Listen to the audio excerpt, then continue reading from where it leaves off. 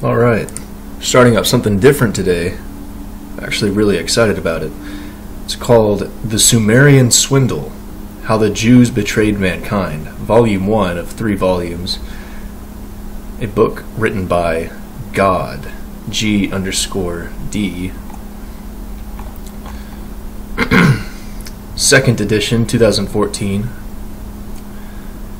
The Bamboo Delight Company is the publisher. And for a free reviewer's copy, download volumes 1, 2, and 3 at bamboo-delight.com/item_13.htm. And you can email them at books@bamboo-delight.com. Dedicated to his parents. When the Lord your God brings you into the land he swore to your fathers, to Abraham, Isaac, and Jacob, to give you a land with large, flourishing cities you did not build, houses filled with all kinds of good things you did not provide, wells you did not dig, and vineyards and olive groves you did not plant. Deuteronomy 6:10-11. The Goyim shall rebuild your walls, and their kings shall minister unto you. Your gates shall be opened continuously, day and night they shall not be shut, that men may bring to you the wealth of the Goyim, with their kings led in procession. For the Goyim or kingdom that will not serve you shall perish. Those nations shall be utterly laid waste. Isaiah 60:10-12. You shall suck the milk of the Goyim, you shall suck the breast of kings. Isaiah 60:10-16.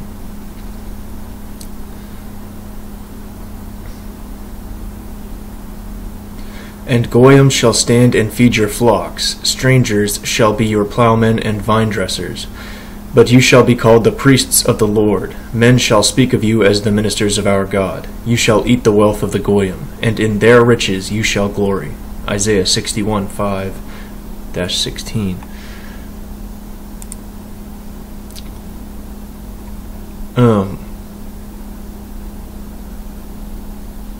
I guess I'll go ahead and do both the introduction and chapter 1 here.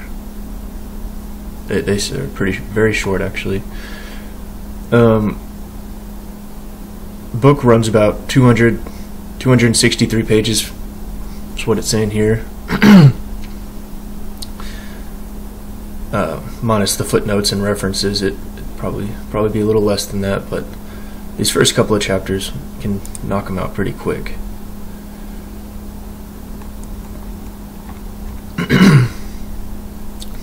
How the Jews Betrayed Mankind, Volume 1, The Sumerian Swindle, 5000 BC to 1500 BC. Introduction. In the beginning were the Jews. At least, this is how the Jews would write the history of mankind if they could get away with it. But in fact, in the beginning there were no Jews. The lies that they wrote about themselves in the Old Testament are just that, lies. Here is the real story of how the Jews betrayed mankind. By making grandiose claims that give themselves value when no value is actually there, those evil creatures known as rabbis will tell you that the Jews are a unique people, blessed above all other people by the mightiest God of their entire universe. This God has sanctified them above all other people because they are so wonderful, but this claim cannot stand even when casually inspected.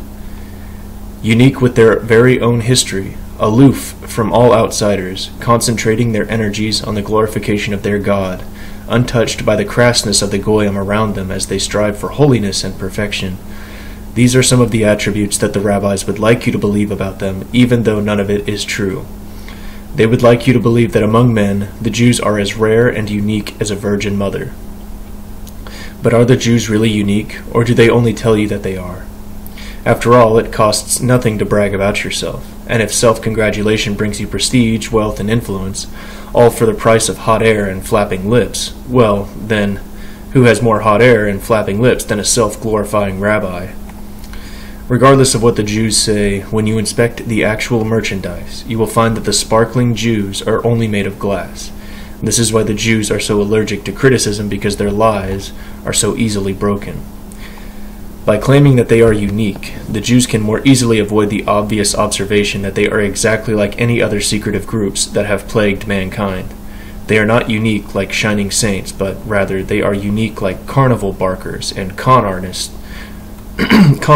who claim to be more than they are, just so that they can deceive you and relieve you of your money.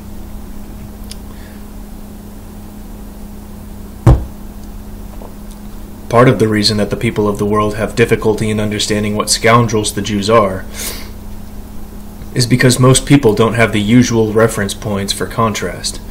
The Jews encourage this blindness by parroting their old lie that we Jews are a unique people unlike any other. The Jews pretend to be God's chosen saints while simultaneously committing all manner of crimes and atrocities against humanity.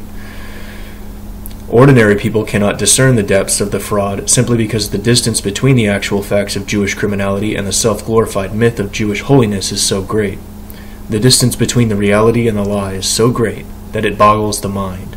Little crooks are understandable, but big crooks are difficult to fathom. Ordinary people, whom the Jews call goyim, which means non-Jew animals and insects, cannot imagine that entire families and an entire nation of betrayers and swindlers could possibly exist. Yes, single and small groups of robbers are understandable to the average person, but an entire nation of thieves and liars is too much for the ordinary person to comprehend. And so, because we cannot comprehend it, we do not believe that such an organized and predatory cult does exist. As a result, the Jews get away with their crimes, and the people end up being swindled and betrayed, impoverished, defrauded, and murdered by hucksters wearing yarmulkes. So that you will have opened your eyes before entering into the actual history of the betrayers of mankind, I will first show you some similarities of the Jews to another criminal conspiracy that had plagued mankind undetected for many centuries. After all, to prove that the Jews are not as unique as they claim to be, it is necessary to first show their similarity to other people.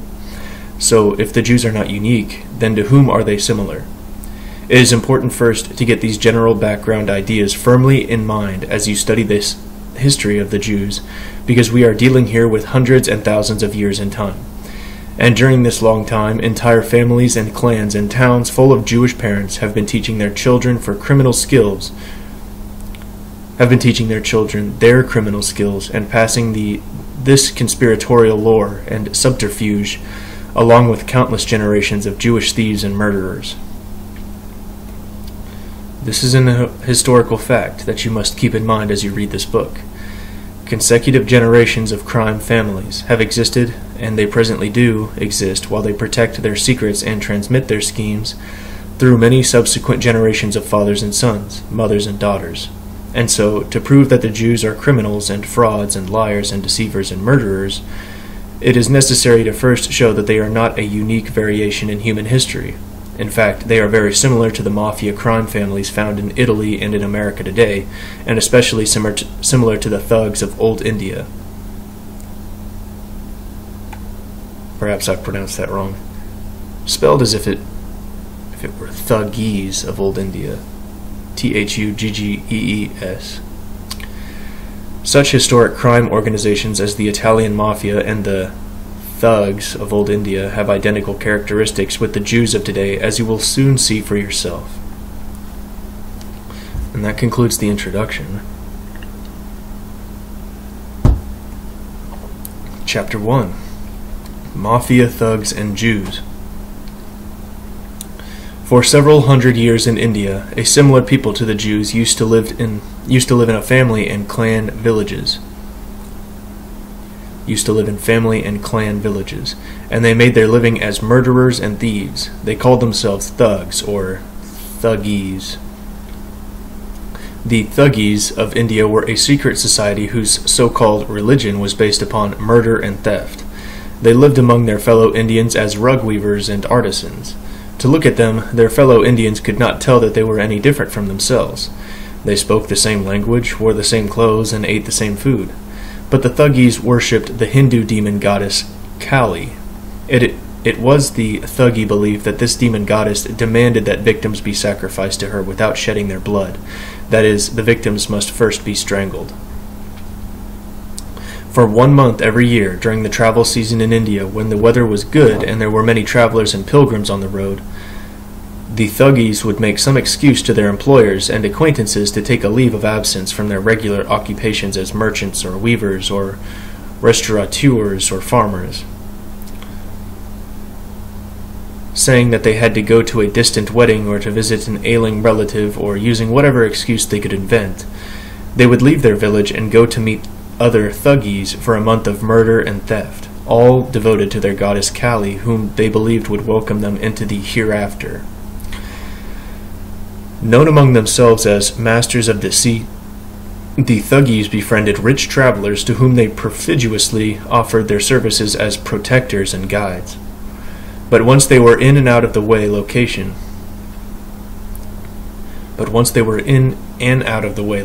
they would fall upon the travelers and strangle them. This was the one and the only method of murder decreed by their demon goddess, to strangle their victims, never to knife or bludgeon them. As they tightened the garrote around the neck of their victims, they whispered into their ears, "See, O Kali, look, O Kali," calling their goddess to witness the crime. Then the thugs stole all of their victims' possessions, mangled their faces so that they could never be identified, and buried them deeply so that they could never be found. Their victims simply disappeared into the mysteria of India, and when the travel season was over, the Thuggees would return to their home villages with their newly acquired wealth, and continue their lives as rug weavers and merchants, though richer than they had ever been before. The religious beliefs of the Thuggees was that they were the servants of their goddess, and just like the Jews, they served their deity by preying upon the people among whom they lived. And just like the Jews, their secret fraternity had their own secret language, secret meetings, and secret rituals. Indeed, because of the criminal nature of their practices, just like the Jews, they kept their actions hidden from outsiders, and just like the Jews, without practicing secrecy and deceit, they could not have perpetuated their wicked ways for so many centuries. Regardless of their alleged religion of Kali worship, the Thuggees knew that if they were caught in their crimes, that they would be punished. So, like all other criminal gangs, everything that they did was plagued with the fear of discovery and exposure. Everything that they did was masked with deceit and the utmost secrecy. In these ways, they were not at all different from the Jews. India is home to many diverse religions, and Hinduism is very tolerant of all of them. Even though the Indian people and Hinduism in general are accepting of all manner of religious activities and beliefs, no one in India would have accepted among themselves a secret group of murderers whose religious practice was to stealthily murder everyone whom they met and to steal their wealth. So, to practice their so-called religion without being executed for their crimes, secrecy and deceit were their most important tactics. When they murdered people who were traveling in large groups, they murdered everyone in the entire group and left no one alive as witness. Let me wet my throat quick.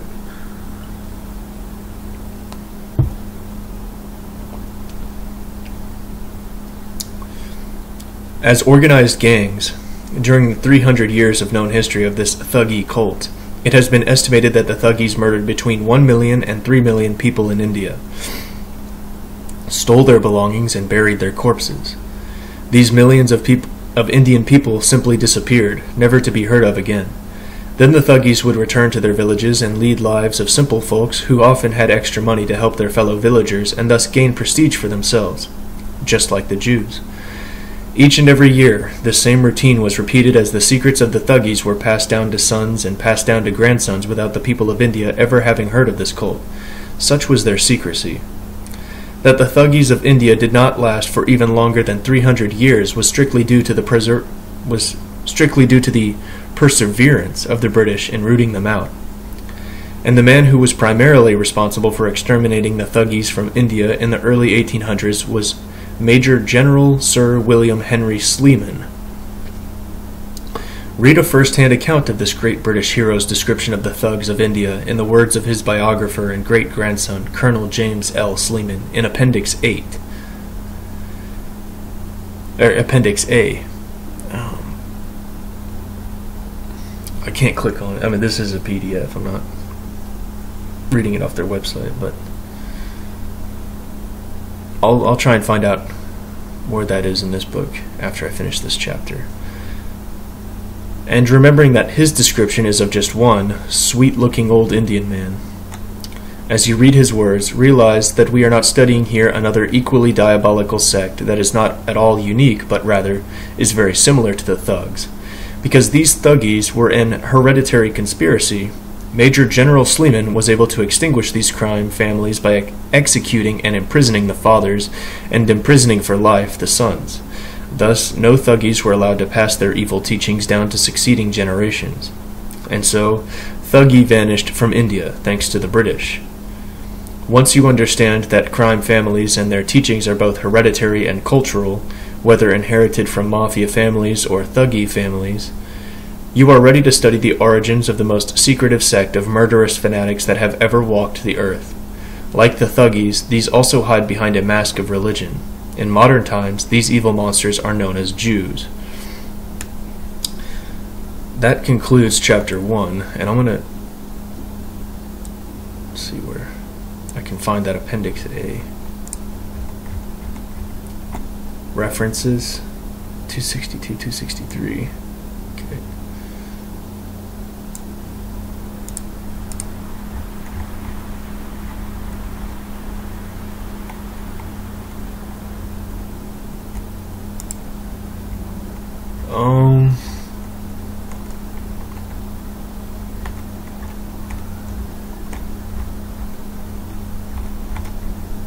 Appendix A, The Thugs of Old India. So this is actually longer, about a few pages here, longer than both the introduction and the first chapter itself, but yeah, go ahead and read it.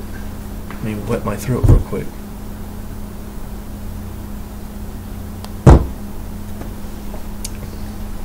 Appendix A, The Thugs of Old India. That the thugs of India did not last for an even longer time than 300 years was strictly due to the perseverance of the British in rooting them out. And the man who was primarily responsible for rooting the thuggies out of India in the early 1800s was Major General Sir William Henry Sleeman.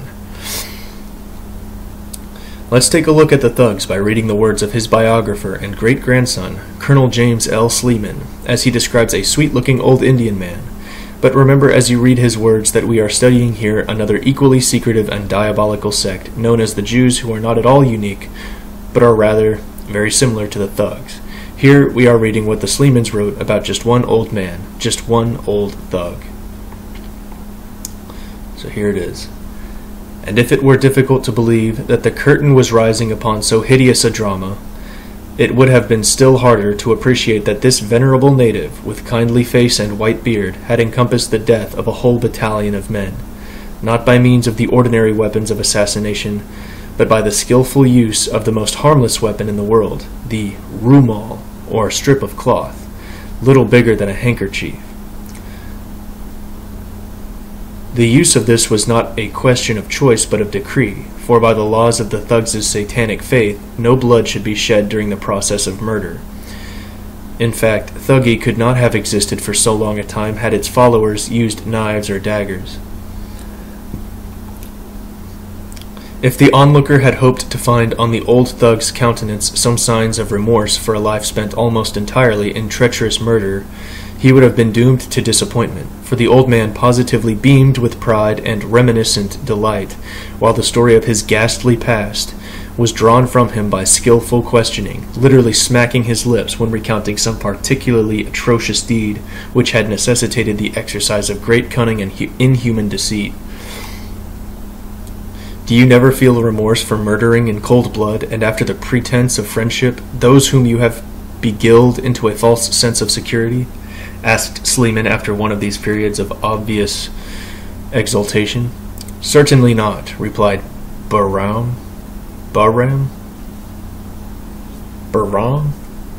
B-U-H-R-A-M. Are not you yourself a shikari, hunter of big game? And do you not enjoy the thrill of the stalk, the pitting of your cunning against that of an animal? And are you not pleased at seeing it dead at your feet? So with the thug who, indeed, regards the stalking of men as a higher form of sport. For you, Sahib, have but the instincts of the wild beasts to overcome, whereas the thug has to subdue the suspicions and fears of intelligent men and women, often heavily armed and guarded, and familiar with the knowledge that the roads are dangerous. In other words, game for our hunting is defended from all points save those of flattery and cunning. Cannot you imagine the pleasure of overcoming such protection during days of travel in their company? The joy in seeing suspicion change to friendship, until that wonderful moment arrives when the rumal completes the shikr. This soft rumal sahib, here the old man exhibited a strip of coarse yellow and white cloth, the thug colors, has terminated the existence of hundreds. Remorse, sahib? Never. Joy and elation, often. Such were the tales heard day after day during the suppression of Thuggee, varying little in detail, and always characterized by a total lack of feeling for the wretched victims. And Bahram, however vile, was sincere in his belief that he had been engaged in work, not only pleasurable and profitable, but in addition, productive of great merit in the hereafter. Bahram does not stand alone in his prowess as a thug, for several others ran him close in Thuggee history. Ramzan, for example, with total of 604 murders, and Fuddy Khan, whose 508 victims in 21 years as compared with Bahram's 931 in 40 years, would have put him at the top of his profession had he not been captured. In an age when tales of crime prove so attractive and bookstalls groan beneath a wealth of imaginary horrors, these true tales of Thuggee must surely appeal to those who prefer fact to fancy. And if the strange history of Dr. Jekyll and Mr. Hyde is of interest, the actual dual personality of the thug must surely be more so. That fiend in human form, luring his victims to their doom with soft speech and cunning artifice, committing the cold-blooded murder of every man he met, saint or sinner, rich or poor, blind or lame, during his annual holiday, and spending the remainder of the year as a public-spirited citizen of seeming respectability. Thug, from the Sanskrit root stag, S-T-H-A-G, to conceal, is pronounced tug, and Thuggee as tuggy. Okay, so tuggy is how I should have been saying it. To conceal. Thug. To conceal.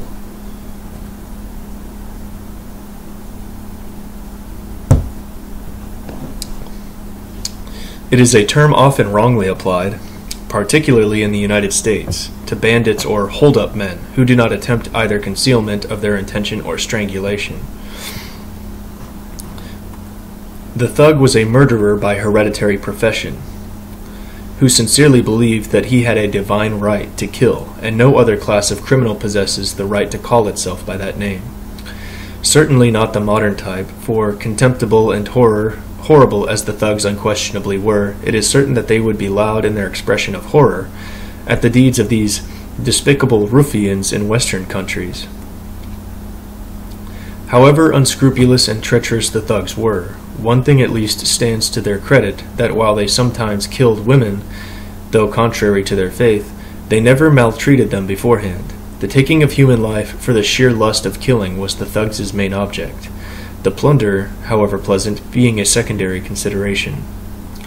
That robbery did not form the principal motive is clear from the fact that they made little effort to ascertain the wealth of those they put to death, and wretchedly poor men, their total worldly wealth less than 6 pence, constantly appear in Thuggee records as having been added to the bag. The thug, indeed, regarded his profession much in the same light as the sportsman. No motive was required for the murders they planned to commit. Their prospective victims were unknown to them, and it mattered nothing whether they were Hindu or Mohammedan, for the thugs had in their ranks members of both religions. All travelers were fish for their net, and they watched their growing toll of human life with exactly the same feeling of pride that the sportsman experiences when making his entries in a game book. Here was no body of amateur assassins, driven to crime by force of circumstance, but men of seeming respectability and high intelligence, often occupying positions of importance and responsibility in their normal lives, secretly trained from boyhood to the highest degree of skill in strangulation. Each thug had his particular job to do. To one fell the task of throwing the rumal around the victim's neck. To others, the task of seizing arms and legs and giving those scientific wrenches and cruel blows at vital parts which ensured his being brought down at the psychological moment. These arts were continually practiced by the thug in his off-duty moments. Fathers teaching sons this foul work with parental pride until all engaged in a tuggy expedition became so expert that they could strangle their victims with the maximum of adroitness and in the minimum of time. Their art was carried still further, for other thugs were especially trained to bury and conceal the murdered bodies with such skill that the ground beneath which they rested appeared undisturbed. In the heyday of the organization, these experts could bury the body within half an hour, with such success that even the thugs themselves could only find the graves later by reference to landmarks. The histrionic sense of the thug was highly developed, many being remarkably good actors, and if they detected the slightest suspicion on the part of travelers, they were attempting to ingratiate themselves with. They immediately departed and disappeared in another direction. No sooner were they out of sight, however, than messengers were sent to other gangs, for they quartered the ground like wolves, who caught up with the travelers, primed with any information that the first thugs had gleaned, and it was seldom that the quarry escaped death. A rich merchant, for example, protected by an armed escort, would meet on his journey some seemingly poor men, who would ask permission to avail themselves of his protection. Being unarmed and few in number, this request would be granted, and the party would proceed together for some days. The thugs, for such they were, losing no opportunity of making themselves pleasant and useful, until the combined party journeyed together with a confidence born of friendship. Meanwhile, other thugs, apparent strangers, but actually of the same gang, would day by day be overtaken and allowed to join the party, this process being repeated until at least the genuine travelers were outnumbered. Then the opportunity would come when 2 or more thugs stood unobtrusively behind each traveler, waiting for the signal to kill. This was usually tabak la o, bring tobacco, whereupon the rumals were instantly thrown round the necks of the victims, who were strangled so skillfully that they could neither escape nor fight for their lives. The bodies were then cut, but to prevent swelling upon decomposition, which would raise the surface of the graves and so attract attention, and carefully buried at beels, or bellies, B-E-L-E-S, permanent murder places, is what it means. And carefully buried at, selected beforehand, at beels, permanent murder places. These murders were planned with such forethought and accurate calculation that often these graves were prepared many days ahead. If there were people in the vicinity and it was dangerous to dig the graves in the open, the thugs did not scruple to bury the bodies beneath their own tents, eating their food and sleeping on the soil without a qualm. Many devices were adopted by the thugs to make their murders easier, one favorite ruse being to feign sickness. The thug selected for the part pretending to be taken violently ill. Others would attempt to succor him, but to no purpose, the pains growing increasingly severe. It was then pretended that a charm would restore him, and the doomed travelers were induced to sit around a pot of water, to uncover their necks, and to look up and count the number of stars. Having, in their superstitious folly, put themselves over so completely in the hands of the thugs, the rumals were about their necks in a trice, and they were strangled with dispatch. Goodness gracious.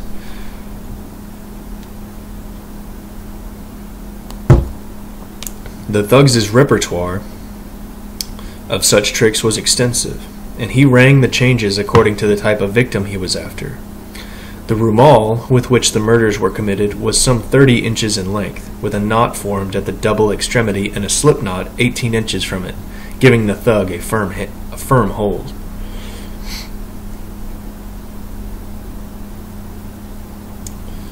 After the victim had been brought to the ground, the slip knot was loosened, and the thug then made another fold around the neck, put his foot against it, and drew the cloth tight. To quote the words of a thug, just as if packing a bundle of straw. A gang of thugs usually numbered from 20 to 50 men, but was sometimes much larger. On one occasion, a gang of 360 accomplished the murder of 40 persons. As a general rule, they pretended to be merchants or soldiers, traveling without weapons in order to disarm suspicion, which gave them an excellent excuse for seeking permission to accompany travelers, for there was nothing to excite alarm in their appearance.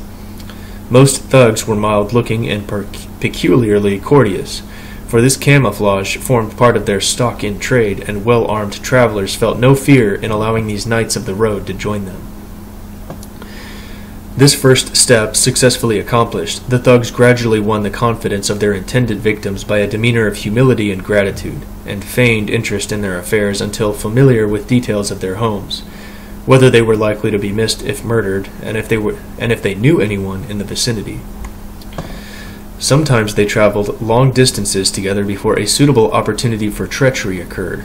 A case is on record where a gang journeyed with a family of 11 persons for 20 days, covering 200 miles, before they succeeded in murdering the whole party without detection. Another gang accompanied 60 men, women, and children, 160 miles before they found a suitable occasion to put them all to death.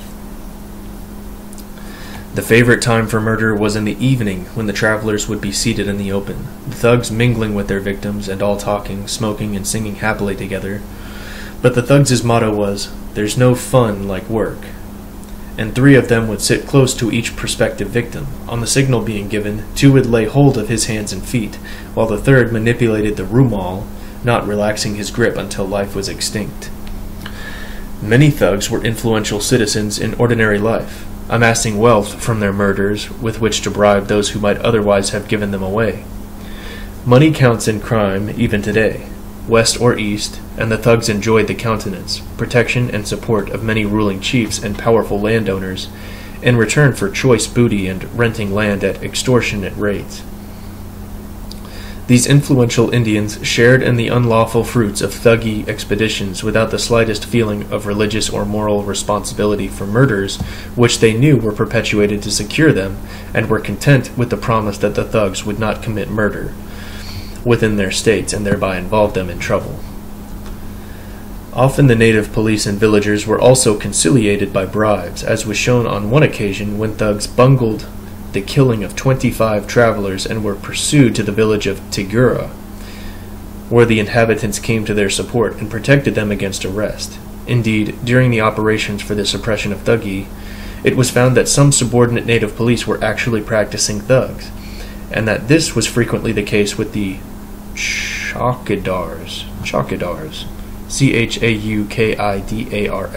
or night watchmen, of villages and houses.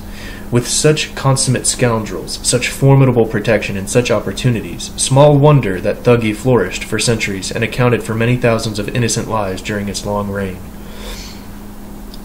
Horrible as all of this reads, it must be borne in mind that the thugs considered their murders precisely in the light of sacrifices to their goddess. Not only did they plan and meditate over their murders without misgivings, but they perpetrated them without any emotion of pity. Their horrid treachery and cruel strangulations troubled neither their dreams and recollections, nor caused them the slightest disturbance even in the hour of death. They considered, in fact, that their victims were killed by God, with them as her agents, their appointed job being to kill travelers. To quote the words of a thug, "just as a tiger feeds upon deer." In wading through the tragic and unsavory records of thuggee, nothing strikes one more than the contrast between their devilry when engaged in their wicked hunting, and their trustworthiness in decent employment and real affection for their wives and children, which stand out saliently in pages of history blotted with hideous crime.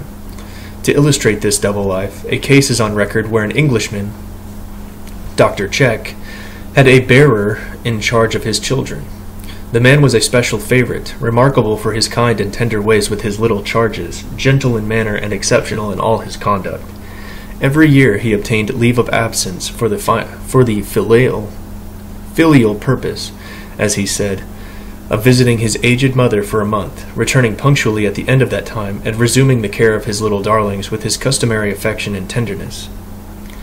This mild and exemplary being was later discovered by Sleeman to be a thug, kind, gentle, conscientious, and regular at his post for 11 months of the year, devoting the 12th to strangulation.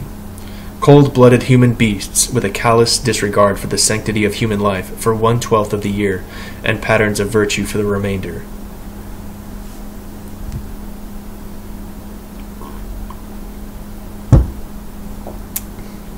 Just as locusts pass across a pleasant landscape, leaving nothing but stripped trees and desolation behind, so the thugs on their expeditions left a trail of death and misery. No feelings of shame, horror, or remorse ever caused a thug to lose a minute's sleep, I should say. On the contrary, just as sportsmen sit over the fire at night and talk with pleasure of the day's bag, so the thug, when resting from his revolting labors, discussed his murders with equal pleasure, rejoicing over particular acts of treachery which had lured unhappy men and women to their doom.